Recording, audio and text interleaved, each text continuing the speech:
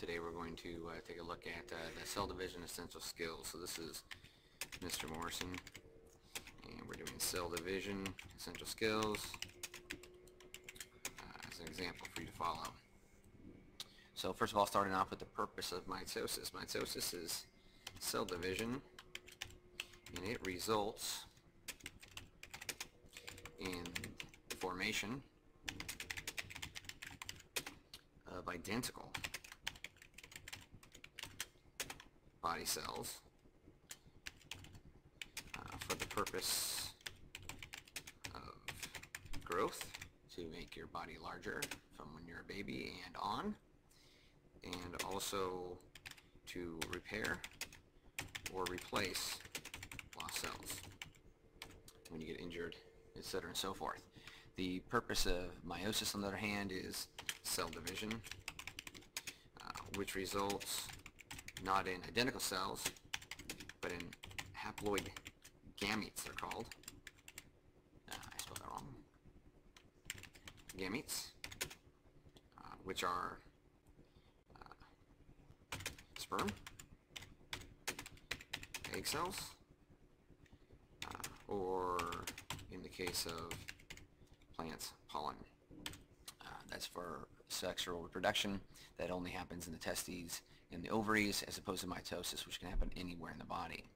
So on the bottom we have our two processes, mitosis or meiosis, and since mitosis involves two divisions and results in haploid sex cells, it's on the right, and since mitosis only involves one division and results in identical cells, you can see that these cells are identical to the original, and these cells are haploid, half of the original.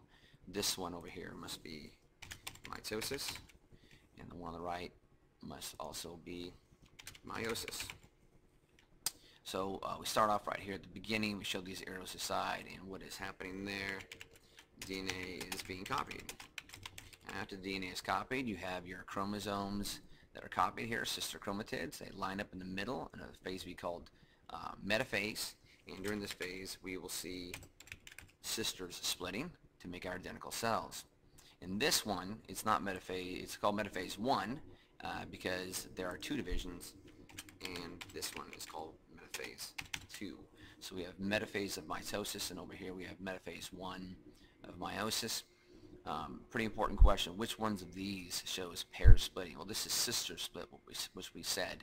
This one is the pairs that are splitting, so we're going to take this and we're going to bring it over there, and we're going to circle that one to show that that one is showing that that's where pairs are splitting.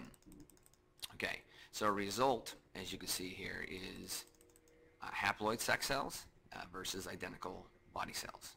Alright, which leads us down to the table at the bottom, and we're looking at this cell here versus this cell here, and what's being produced. Is the cell identical to the parent? Yes, this one is identical to the parent cell. Is this one identical to the parent cell? No, it is half. So the parent cell had 4 chromosomes. This one also has 4 chromosomes. This cell had only 2 chromosomes. It is half of what it was. If it was a human, in this cell there would be 46 chromosomes, and in a sex cell, the sperm of the egg, there would only be 23 chromosomes in this case. So we use the terminology diploid to say that this is the 2N version, and that means that we have pairs of all of our chromosomes. 23 pairs of chromosomes gives us 46. These ones are pairs here and pairs here, too small and too big. In a human, it'd be 46 versus 23. So we call this haploid, which is half of the cells, and we call this one simply N, which means half of the chromosomes are present, 23 in humans. Now, to continue the example, if this was an earthworm, if the skin cell of an earthworm had 20 chromosomes, right, then how many chromosomes would be present in one of its diploid somatic or body cells? That's what somatic means. Then there would also be 20 chromosomes.